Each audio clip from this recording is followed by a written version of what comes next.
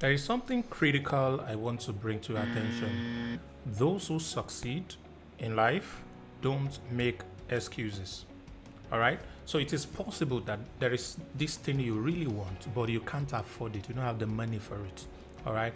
Don't limit your ability to experience or have that thing because you do not currently have the money for it.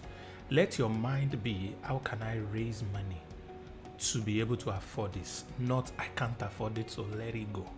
All right, stop saying no to opportunities that could have changed your life. Most times, great things, people don't always have the resources to do it when they are starting. All right, but they have a different mind that says, how can I find the money to do this?